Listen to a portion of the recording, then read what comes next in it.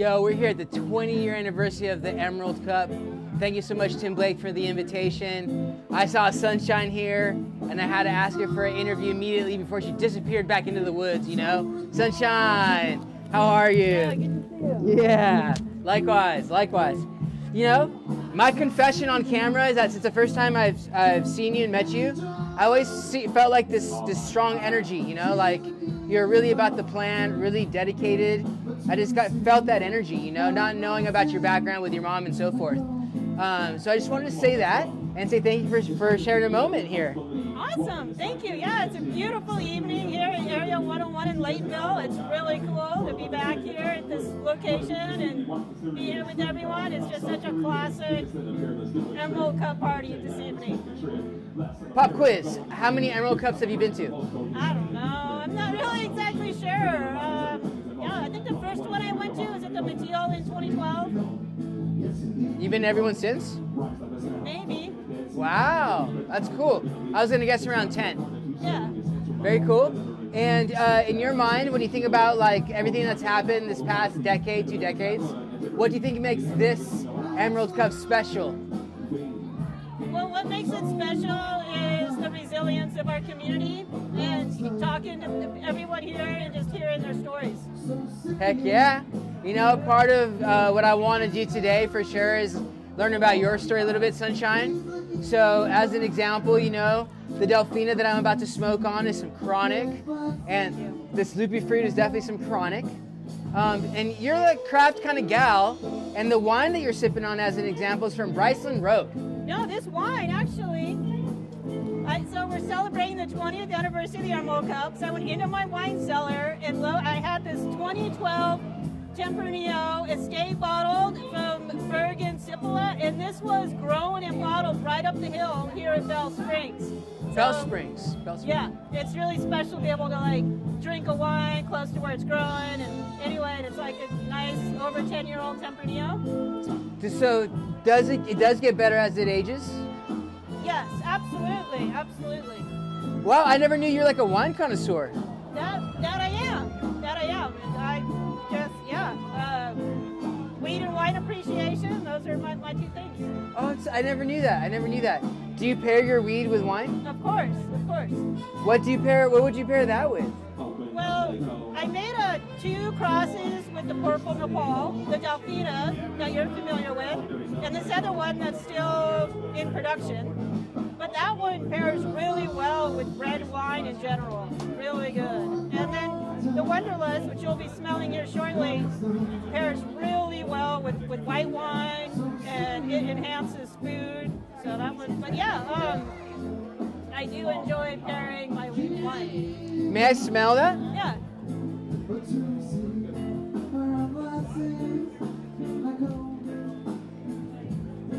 It's delicate. It smells a little bit like a warmer vintage. I think 2012 was a warmer vintage. Oh shit. Okay. Yeah, it's good. It's good. Okay, let me ask you this: as a dry farmer, what do you think about the way that grapes are grown and compared to cannabis? I mean, they use a lot more water. Yeah, well, I actually spent a lot of time in the Willamette Valley there, going to wineries and then bringing the wine down here and selling it in Humboldt. And there they dry farm almost all their vineyards. And what I found out is that unfortunately here in California, in order to get loans from the banks, they wanted them to use water. And they didn't, so they weren't so encouraged to dry farm their grapes. So now we have all these grapevines that are unfortunately addicted to water. So you got to end water addiction and dry farm. Water is an addiction for genetically, you're saying? For plants. If you're overwatering, you know, they just get addicted to the water. They get used to the water, and then it's harder to like back off or whatever. So yeah, so dry farming's good. Wow. So you're saying that dry farming can be a technique that you can use across the board? Yeah, for sure. But you have to be in the right area with that. Yeah. The grapevines, I mean, they dry farm them in Oregon on the hillsides and the hill slopes. It's a different kind of climate. And is dry farming, is it defined by your ability to there has to be a water table. Yeah. So they may use a little bit of irrigation the first year or two while they're getting established, and then they can back off on the water and just dry farm it. And is that a natural process? Yeah, dry farming? Yeah, it's great. It makes really good wine because, like, even if the rains come or whatever, it will water down the fruit for sure. So, can you dry farm anywhere? Do you have to be real particular where you do it? Yeah, I'm sure there are. I mean, here in Humboldt, just being down in the river valley and in this really nice silt loam soil, alluvial soil. So it's a little bit easier to dry farm than maybe than we think. Yeah, you just have to you got to put your faith in nature. You got to put your faith in what nature provides you instead of like imposing yourself or forcing what you want and let it do its thing. That's so cool. And what's really awesome is like when we put ourselves in the right mindset, like we do our own thing. And I think you're a great example of an operator that's been able to stay true to like your energy and your authenticity through your marketing, your branding. I mean, you've never really wavered from that, I think. Part of, for sure. I just I stay true to myself. Otherwise, what am I doing? It's just, and I'm always learning. The plant's always teaching me. Like, what's one of the last things the plants have taught you, would you say?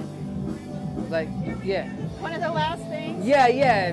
Maybe as of late. Yeah. Well, I do have some seed plants.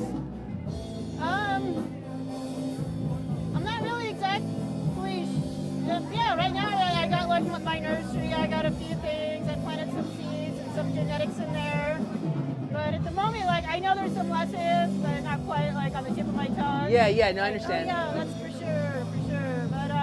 But one of the things that we'll see. I do have some things I want to try out. So we'll see. What'd be really cool is a lot of times we get the guys that talk about their memories growing up in the Emerald Triangle, and how it was during the war on drugs. And I rarely get to talk to a woman about that, And so, are you comfortable sharing a little bit about what you remember about being here during the war on drugs? Yeah, of course. Were you scared at some points? Were you always a fearless rebel? Always a fearless rebel. Really? Oh, yeah. No way. It was like a cat and mouse game. It was kind of fun. Feels good fear can feel good sometimes. You know what I mean? You always ride your edges. And did your mom teach you that growing up or something? Did she teach me what? Where did you learn that from? Because it's hard to learn that when you're growing up. Well, that's just growing up in a rebel culture, and we were all rebels, and we were all doing our thing. And fortunately, my mom, she really was fearless herself. So, she was definitely fearless and true to her rebel self for sure. So that helped a lot. That made a difference.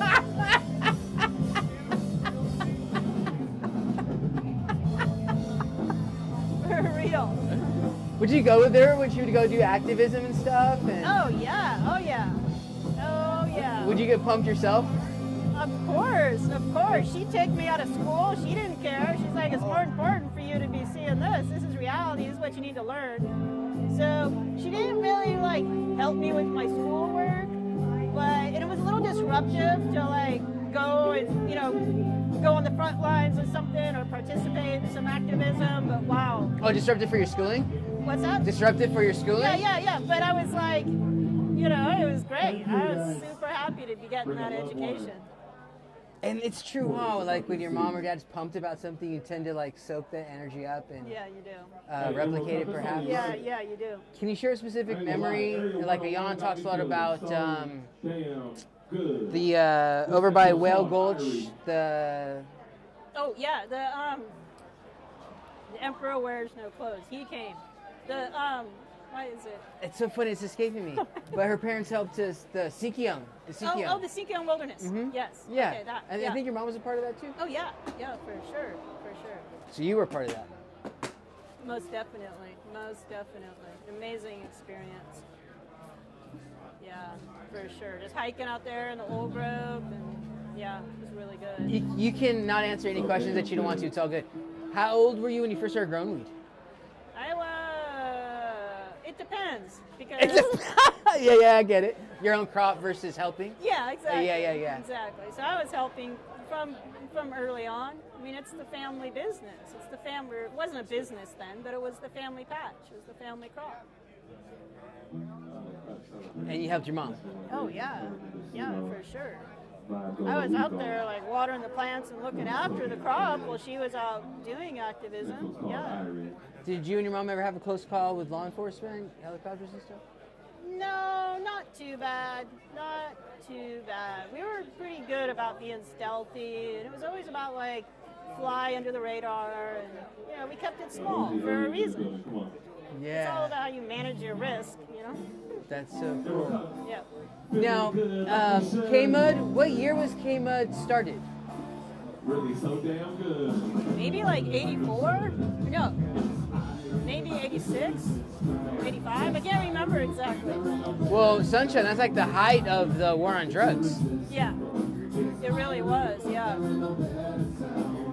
Yep, those were some dark days. So around you, would you say there was a sense of turmoil, unpredictability? The uncertainty ran deep, for sure. It was tough growing. I mean, it was really, you were just packing them in the shade, packing them under the trees. Like, it was just really difficult. I mean, the prices, of course, made it worth it back then, but yeah, I mean, it was just, it was... Okay, so how old were you when you grew your first crop, your own crop? I didn't grow a crop, I grew a plant in the orchard, under the plum tree. But it was yours? It was my one plant. I was about 14. Did you have to sell it, or? Well, yeah, because I used it to pay my tuition to Petrolia High School. Oh, wow. The yield off of that. I think I got like a quarter pound, which was a lot for like... A quarter pound? Yeah, for like growing in the shade. You were maybe getting a 2 ounce, you're averaging 2 ounces. You're more like 2 ounce plant, and then like your quarter pounders were good. So she gave me she gave me a good hole. Like, I think I even loved that hole actually. But yeah. How much did you sell the 4 ounces for? I don't know. I mean, she probably sold it because I was. Oh, your mom sold it. Probably. Yeah, exactly. 'Cause you're 40, exactly. Yeah, but that was fun. Oh, dude, and so that paid for like a semester at Petrolia, or you're saying it went towards that? I paid for the year. I mean, yeah, back then for sure. Got it. I understand. Wow, the prices were that high. Yeah. Yeah. Yeah. It was different back then. Well, maybe it didn't pay for the year. Maybe it only paid. I don't know, but it did. No, I understand. For sure. Like, now how, I mean, somebody like me goes down Dutyville Road and still some of the signs have like bullet holes in them and stuff. It was way more rowdy back then, would you say? Or way more like closed off to the public, I would imagine. Like outsiders would never come. Yeah, but I mean, outsiders did come to go get herb, buy herb, and that brought some roughness for sure. You got to remember too, like that was also when just like the war on drugs, it wasn't just us and weed, but it was also like cocaine and things like that. And so there was some of that going on too. That era definitely affected our community.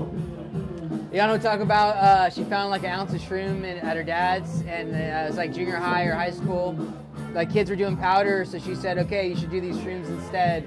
She's like giving out shrooms at school, something like that. Yeah, that's awesome. That's, definitely that's better.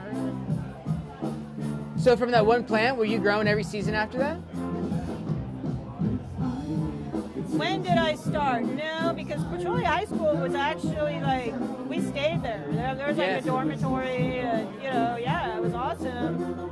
So then I would have started pretty soon after that, probably like... As a career grower? Probably. I bet I was about 17. As a career grower, you started? I bet so. Wow. I don't really... And you just did it on your own, huh? Like, it's like... Yeah, I had my ways. Like I said, I loved it. I loved, like... You grew up doing it. I could squirrel out there in nature. I mean, I could just, like, be his covert. I was so good at hiding it. I just loved it. It was such a, like, challenge. It was good. That's so... A lot more simpler than today. The challenge mom knew about all your operations? Of course. Of course. Yeah, yeah, yeah. She was your consigliere? Yeah, yeah. She gave me like this one place to go grow. It was like on this cliffside, and it was so hairball going up and down this cliff to like grow. But she gave me this little patch, and then like she was going to Baja, and I just so happened to see that she had like bagged up all my weed and was like trying to figure out like how to hide it. What? And I'm like, Mom, that's my weed. And she's like, oh my God. So I felt kind of like privileged. I was like, wow, you must like it. I must have grown something good if that's what you're taking for vacation. Yeah, dude. That's so dope. What a compliment. And how old were you when that happened? I was probably like 18 or something. You're already on the ball. Yeah. Wow, It sunshine. was just fun. It was just like, yeah, it was good. So you would walk up amendments to the plot? Is that what you would do? Yeah, yeah, yeah. It was, yeah. Steep, fun. Was it a daily trip? It wasn't a daily trip, was it back then? Yeah, yeah, yeah. Every You day? know, you have to hike out there, a little bit of a hike, but not too bad. But every day is like a daily thing? Yeah, Wow. go out there, yeah. Every few days even. Yeah, maybe not every day. Wow, so since you're 18, it's been on and on. Wow. That's so wild. These strains that you're working with now, how many years do they go back in your career? Not too far. These are fairly recent. Well, I mean, like maybe 2015. No, wait. Yeah, about 2015. It's almost 10 years, Yeah, I 8 guess years. almost 10 years, yeah. I'm gonna smoke. I said I was a minute ago, but I've been listening. This is the Delfina, and I have Fruity Loop here, so I'm gonna smoke the Delfina. Let's check it out here before you smoke it. Talk about it a little bit. Yeah, that Delfina? Yeah.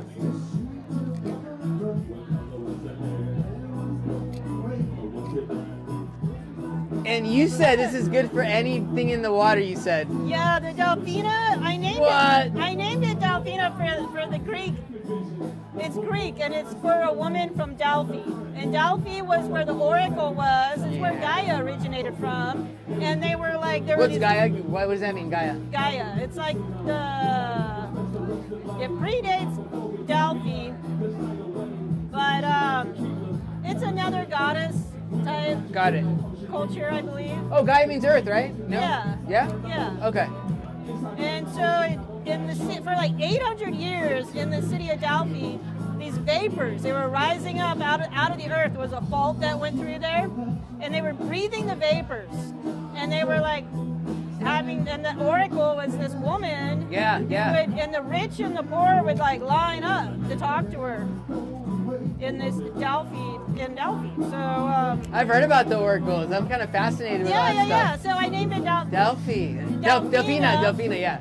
And I really like this high. This complements any kind of like water activity, swimming, you know, maybe if you're surfing or boating or just bathing or showering, but whatever, it's like it really seems to complement with water quite well.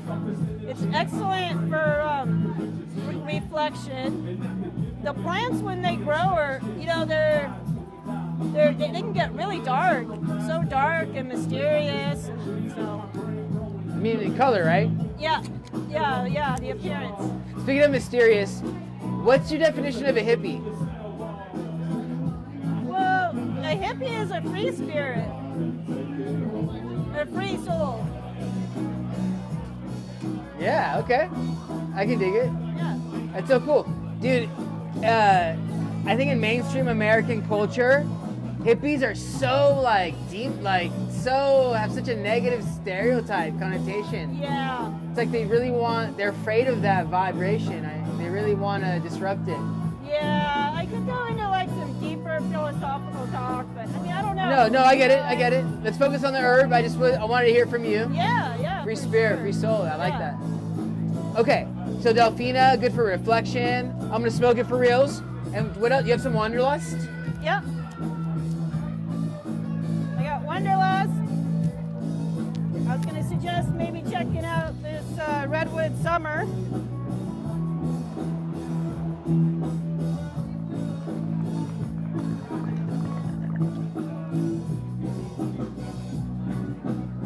This is a good hash Asher That's too. good. This Get is the a good Nepalese, Asher. dude. That's good. Yeah. Yeah. Woo! Sunshine just gave me some ecstasy right now. I mean, not like the drug ecstasy, but like a sense of ecstasy. Yeah. Yeah. For sure. Through getting high, yeah. Okay. Excuse me. What's Redwood Summer? Huh? What's Redwood Summer? Here, just take a little bit and like pinch it and smell it and squeeze it.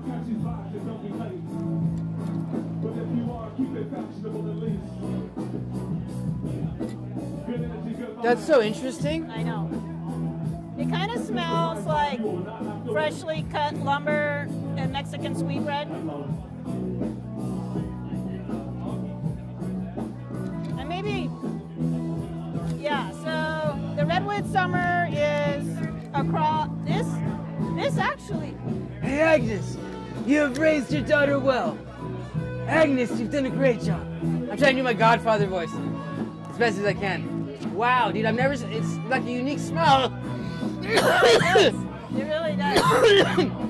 Can you share the genetics? Okay, actually, this is not my original cross. This was grown, or actually originated up here in Harris, up Bell Springs Road a bit ways. And this grower, he saw me at the Emerald Cup one day, and he handed me a bud full of seeds, and he said, hey, this could be like an award-winning herb or whatever. I did place like in the top. I did get like 25th one year when I entered in the Emerald Cup. But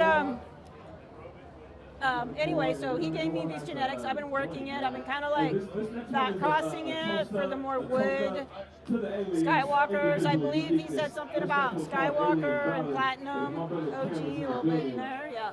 It's like an old, like probably that old school Skywalker that people might remember. Just strong. Yeah, and this has got a great high too. It's like a really nice, happy high. That's so cool. So that's the Wanderlust. No, this is the Redwood Summer. Oh, Redwood Summer, excuse me, yeah. And then, Duh. You're getting me high over here. Yeah. This is the loopy fruit. This Yeah, is the joint dude. that I got Yeah. earlier. And this is actually also not my original cross. This is a. Oh, this is nasty. It's like cheesy, kind of. You're gonna love This is like that. the cheesy. This is It like, has a little bit of that, maybe. oh, this is intoxicating. Oh, it's so good. So good. This is your selection of it. Yeah, this is right now a cutting, but I do plan on getting. I back crossed it into a blackberry kush, and I do plan to get some seeds of it here. Dude, you guys have no idea. This is loud, sweet Oh, it's cheese so funk. good. So good. Such a great smoke too. So I brought like a jar. You ever hear a woman say, have you ever heard a of, jar of these to the party? which is a Fruity Loop, or What's that? this is, which one's this one again? The loopy fruit. Loopy Fruit, yeah, Loopy Fruit. Yeah. Wow, dude. Because it kind of I'm so smells a funny. little bit like Fruit Loops, but then I was like, oh, we'll do the dyslexic thing. Yeah. And we'll call yeah. it loopy That's funny. You know how you hear women say when they see a cute baby, oh, I can eat this baby up, or I just want to, have you seen something like that? Have you heard something like that? Yeah. So it's like I pictured myself right now just biting, eating up all this bud. It's funny, yeah. Like it's Pac-Man or something. Wow. It's so pretty. It burns so good. It burns really nice. If I may, I think this is exemplary of when you have a refined palate and an experienced palate, that you can make selections like this. You know what I'm saying? Yeah, well, it's that 10 years in the wine industry that really helped me develop my palate, to find the language and the way to describe. I don't mean to have the lid off for so long. No, it's fine. But that smells so nice. Yeah, I'd love a small bud of that, like to smoke if that's possible. Oh yeah, you got a joint of it actually. Oh yeah, yeah. I keep on, it trips me out because it's called Loopy Fruit, but it's got the cheese. So it throws me off in my mind. Yeah, a little tiny. It's kind of got a creaminess to it for sure. Yeah, because I just smelled some Exodus cheese, and in the UK we had some as well. Okay. So that's like a really sweet version of that, I would say. Yeah. I'm not a super big fan of the cheese, but I really like the creaminess profile here on the loopy fruit, and then I did recently do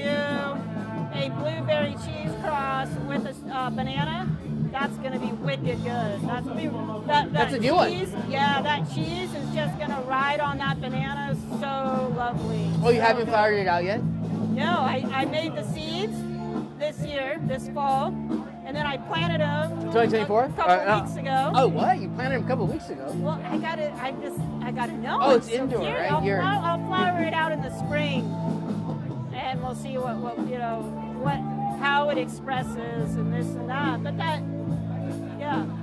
So you're vegging them out right now? Yeah, I'll Got be it. vegging them out all winter, and then I'll put them out probably like by March 1st. So they're gonna be huge. No, they won't be that big. It's the winter, and the temperature's a little cooler, they'll be a little slower. You know what you're doing. Yeah, it won't be too bad. I hope they're huge. That would be great. That wouldn't be a bad thing at all. Okay.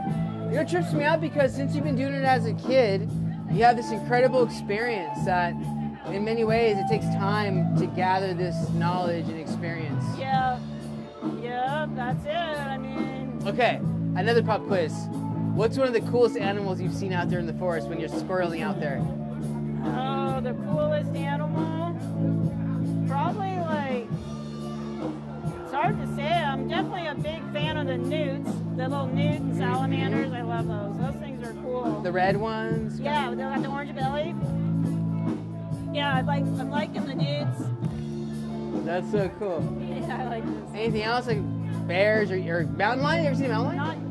Not too bad at Oh, all. wow. The critters, not too bad at all. Pretty chill. Okay. In conclusion, in your perspective, I gotta show you one more. Yeah, please. Okay. Which one's that one? Oh, this is the Wanderlust. Okay, cool. All of your weed's so unique. Everything's so damn unique. Well, that's me. I did that for sure. That was a Super strategic. intentional. That was a Tactical strategic. sunshine. That was being tactical. Yes. Did you wear camos back in the day? What? Did you wear camos back in the day? Always. I've always been very comfortable. No. Camo. I wore these, but I'm just like, it's just for fashion. I love my camos. You actually did the damn thing. Hell yeah, I love wearing camo. That's so cool. Do you ever camo your face? No, I never have. That I haven't done. Now this. Yeah, that Wanderlust is just like this nice orchard fruit, a little bit of peach. I'm stoked on that peach profile. Little citrus, peach, and pear. Sometimes I might kick out a little coconut.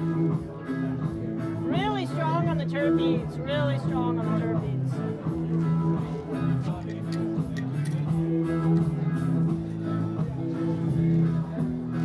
What can we expect from Sunboldt in 2024?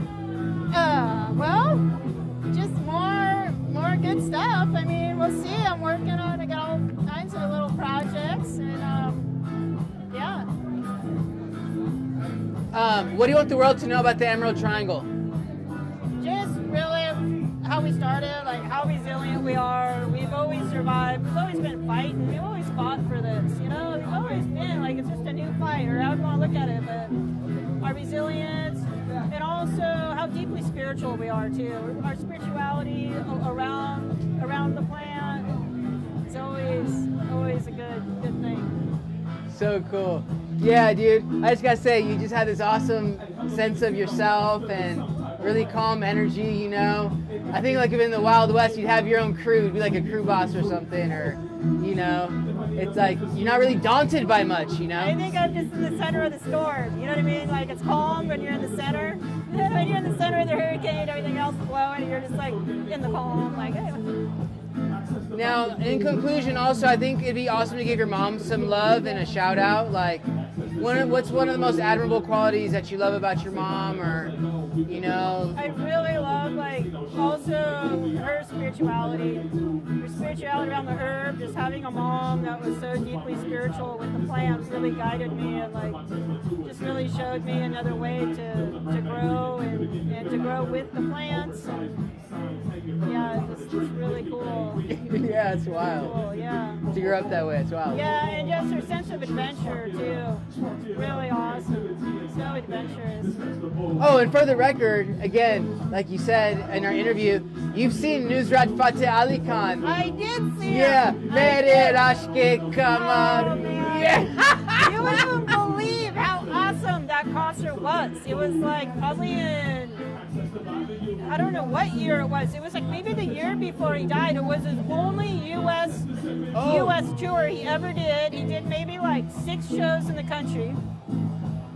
And it was, I mean, I'll never forget dancing to the music and the culture. Did you dance hippie style or like that Arabic kind of style? Or just your style? I don't even know Your style, exactly, probably, but yeah. like Yeah.